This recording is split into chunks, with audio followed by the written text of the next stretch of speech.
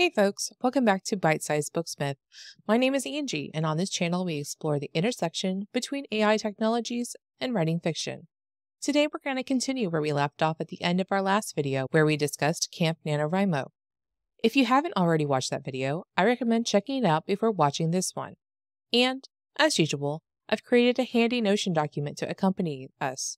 The URL will be in the video description below. Let's get started.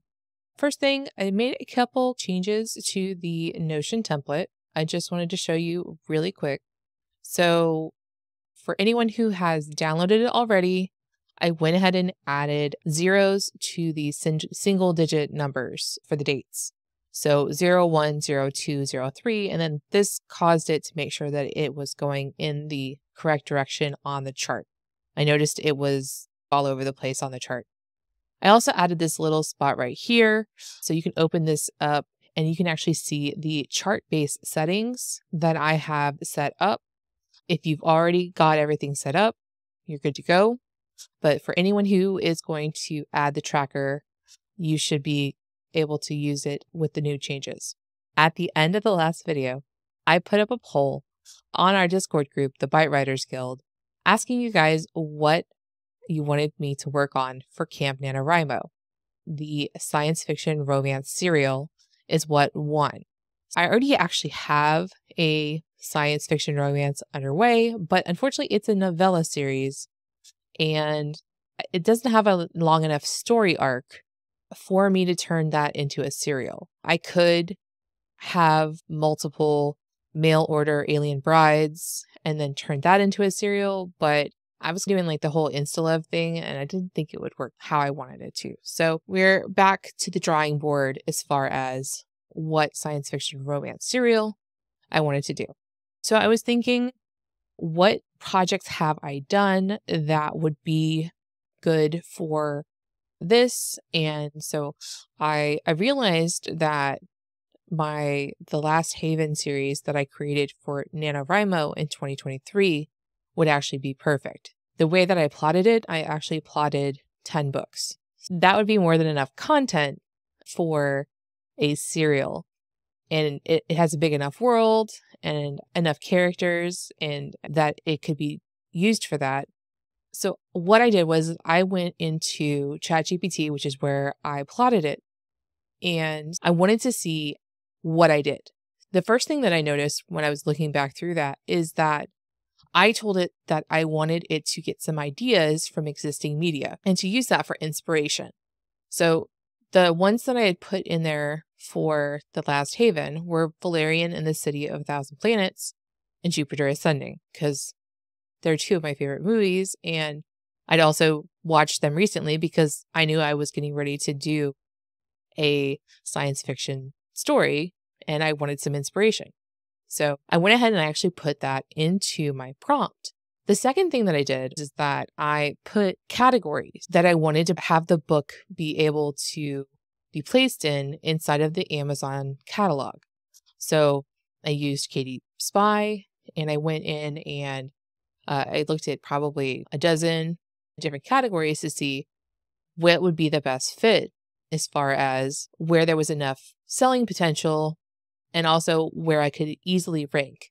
And since it was a young adult's book, I actually ended up picking young adult action and adventure, young adult apocalyptic and post-apocalyptic, and young adult dystopian. Now, young adult science fiction mystery would have been a place where I could easily rank.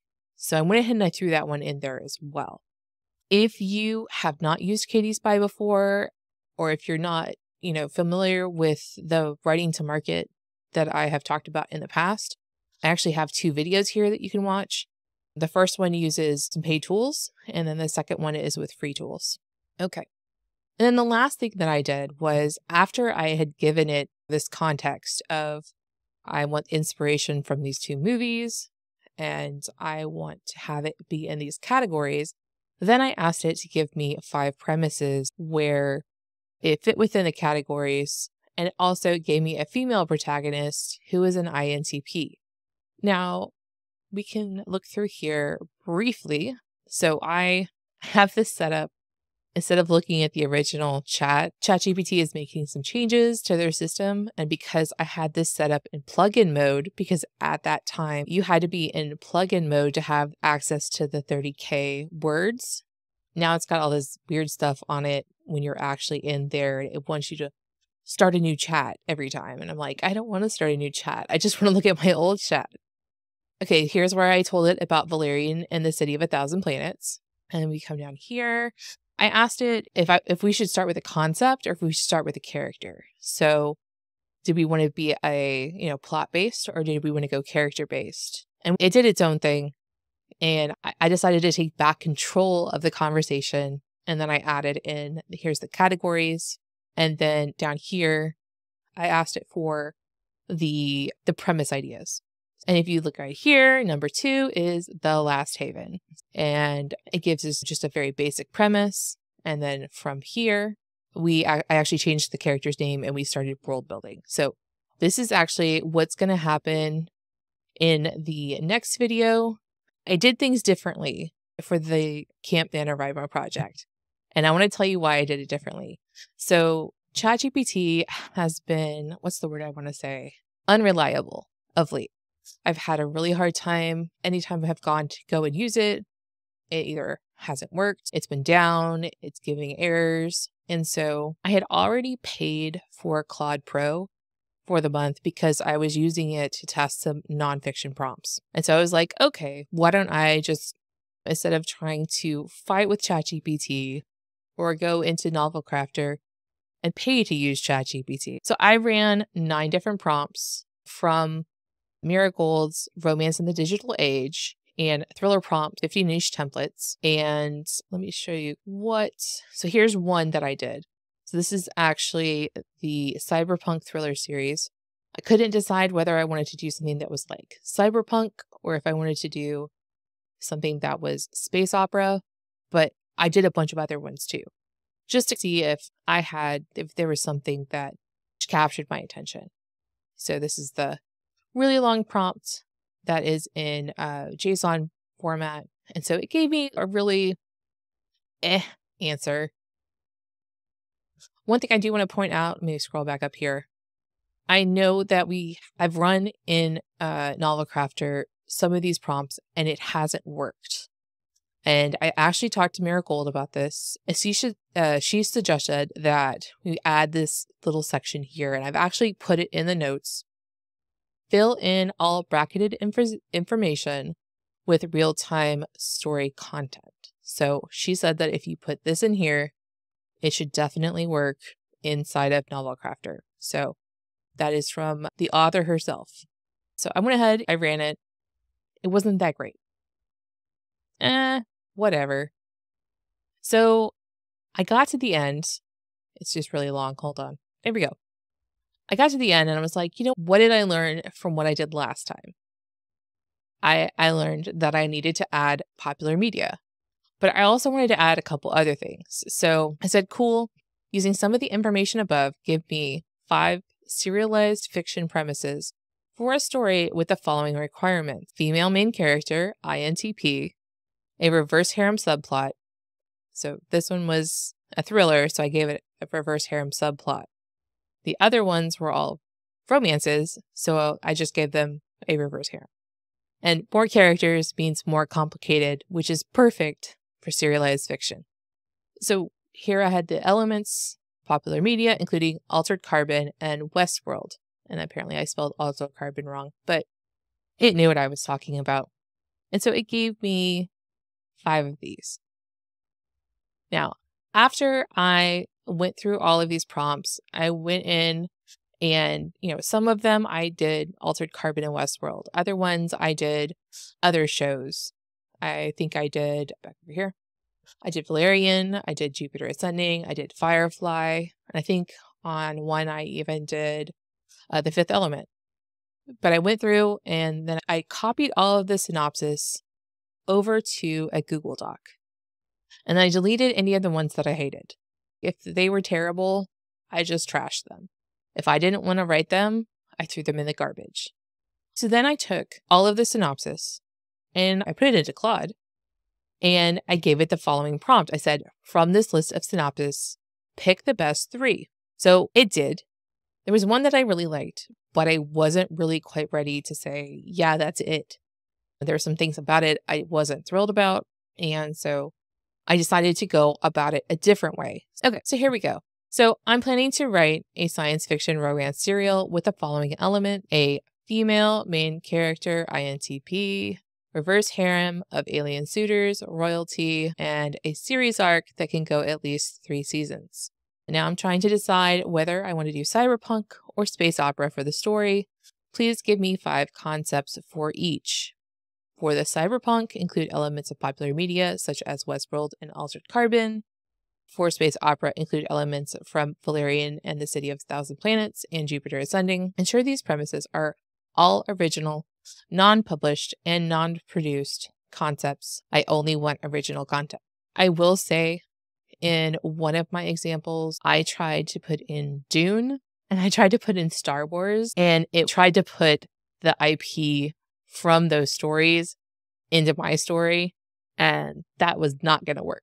So it gave me the 5 cyberpunk concepts. It gave me the 5 space opera concepts. And then I asked it, what is the best one from each category and why? So then it went ahead and gave me that as well. So each one, and then it gave me its reasoning. And then I went over back to the last thing that I did. I grabbed the one that I really liked, and I grabbed another one that I liked as well. It didn't make the cut at the end, but I really liked it. So I had one of each. I had a cyberpunk one and I had a space opera one. And I said, here are the 2 premises. Of all the premises, which one is the best? And it gave me the one I originally chose. And then again, it told me why that I should choose that one. So Claude chose the one that I wanted, but I still wasn't quite happy with it. There were some things in it that I didn't quite like. And so I decided I wanted to mix it with a different one. So let's go to that chat and look at it. I really should have named these better. Okay. So of these, I like number 1, the Quantum Queen, the best. But I'm not completely sold on the quest to uncover ancient artifacts part. I cannot stand that whole quest for the Holy Grail thing. It's not me. So here is another premise that I like that is similar. Please give me 3 new synopses that combine the best parts of these 2 synopses and doesn't include the search for artifacts. So I'm telling it to look at the one for the Quantum Queen, look at this other one that I provided, make sure you get rid of the ancient artifacts and mix them up. So then it gave me 3 new ones. I didn't want to do 5 again. I was done trying to make decisions at that point. So then I said, of the 3 premises, which one is the best and why? And it picked the one that I did, the Cosmic Insurgents. And then it told me why I should pick that one. So that is where we are now. So we've got our final premise for now.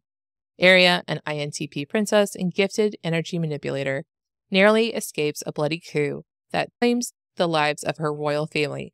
Seeking refuge in the shadows of the galactic underworld, she encounters a diverse group of outcasts and mercenaries, each harboring unique abilities and hidden agendas. Among them, a roguish starship captain, a mysterious technopath, a deadly alien warrior, forge an unbreakable bond with Arya. As she unravels the sinister conspiracy behind the coup, Arya must harness her powers, unite her reverse harem to mount an insurgence against the corrupt forces that seek to control the galaxy, ultimately reclaiming her throne and ushering in a new era of justice and equality.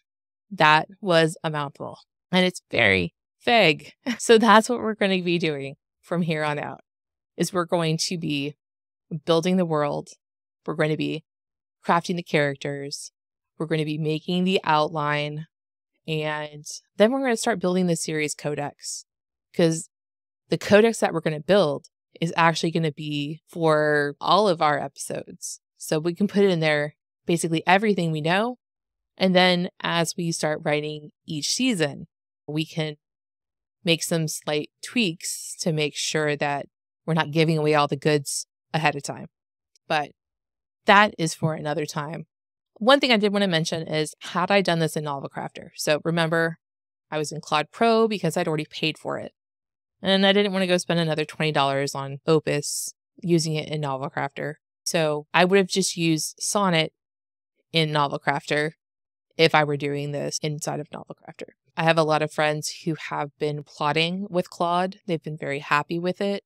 And most of them are honestly either just using Sonnet inside of Novel Crafter, or they're using the Claude chat and they're using Sonnet there because it's free. Okay, so I think that's all for this video. As I mentioned, in our next video, we're going to be talking about taking this premise inside of Novel Crafter, inside the chat. We're going to develop the story. We're going to make it so much less vague, probably make a lot of changes. Her name is not going to be Aria anymore. Aria is actually one of my pen names. So it's got to go. It's also one of those super AI names.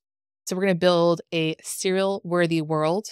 We are going to craft characters that leap off the page. We're going to begin outlining what I'll be drafting during Camp NaNoWriMo, as well as having an idea of where the story is going to go after that. And then we're going to build that series codex. I also have another video coming out, and that's going to be on where to publish your serialized fiction. So if you've been wondering how to make money while you're writing your book, you're definitely going to want to watch that one, because serialized fiction is a way that you can publish as you write, and it's got a lot of benefits for it. So you'll definitely want to check that out when it comes out as well. Now, before I go, I'd love to hear who is going to be participating in Camp NaNoWriMo with me. So hop down in the comments or hit me up in the Byte Writers Guild Discord and let me know if you're participating, what genre you're writing, and what your word count goal is. Because remember, with Camp NaNoWriMo, you don't have to write 50,000 words. You can write 10,000. You can write 5,000. You can write 60,000. So let me know what your word count goal is going to be. And I can't wait to cheer you guys on. Happy writing, and I will see you next time.